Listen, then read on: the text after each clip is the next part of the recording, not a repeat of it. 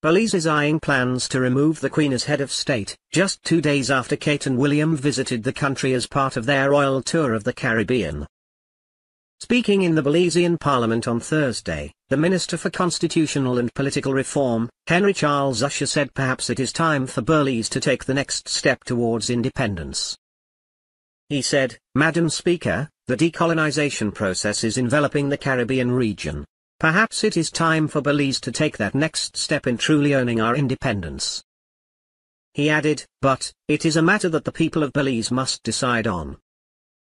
This came just 2 days after the Duke and Duchess of Cambridge visited the country.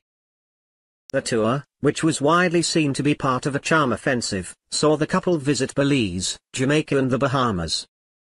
It was scheduled to mark the Queen's Platinum Jubilee. However, it was rocked by turbulence. The future King and Queen were forced to abandon the first stop on their tour of Belize, as they were met with protests over a land rights dispute relating to Prince William's patronage of a conservation charity.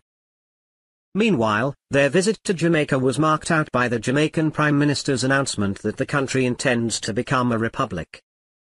In an official meeting with Kate and William, the country's Prime Minister Andrew Holness said, "We're very, very happy to have you and we hope you've received a warm welcome of the people.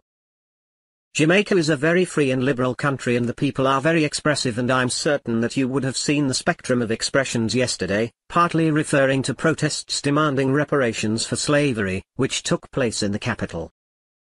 He added, "There are issues here, which as you know, are unresolved, but your presence gives us an opportunity for those issues to be placed in context, to be out front and center and to be addressed as best we can.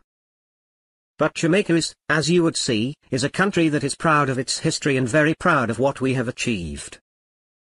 And we're moving on and we intend to fulfill our true ambitions and destiny to become an independent, developed and prosperous country."